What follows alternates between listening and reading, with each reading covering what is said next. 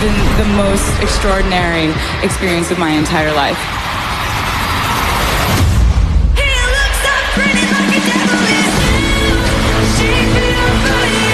We're about to go on a little adventure together, and that adventure is going to span 17 years of music. How does that sound?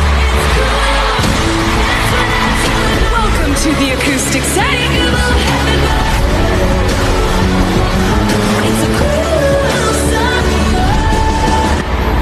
Are you ready for it? I'm trying to get back in the car, and I cried like a baby going home from the bar. I'm fine, but it wasn't true.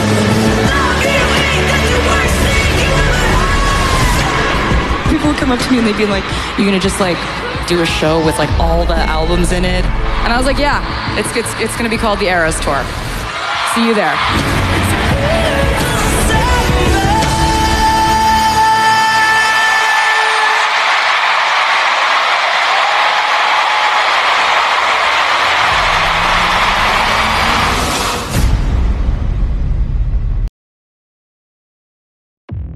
Back in the 80s, Paul Castellano was the boss of the biggest organized crime family, the Gambino family. Big Paul Castellano, the most powerful mafia boss in America. The king is dead.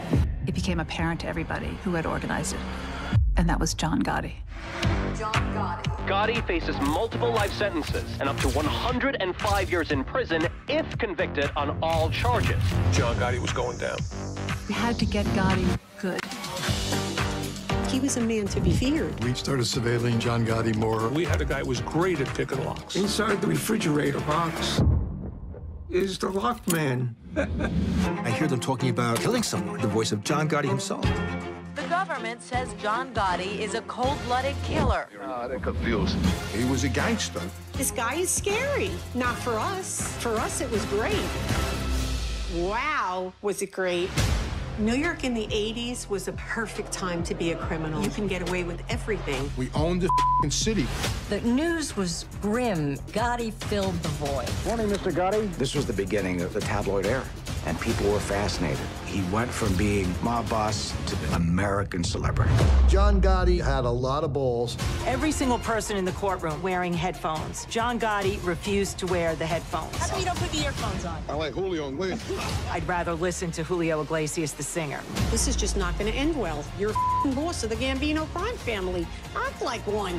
He's a star, but behind closed doors, he's a ruthless killer. He's becoming known as the Teflon Don. Nothing stick to him. He didn't give a about the FBI. He was like, I dare you to come get me. Talk about drama. The public ate it up. The hottest show off Broadway. He's invincible. No other way to put it. Get Gotti.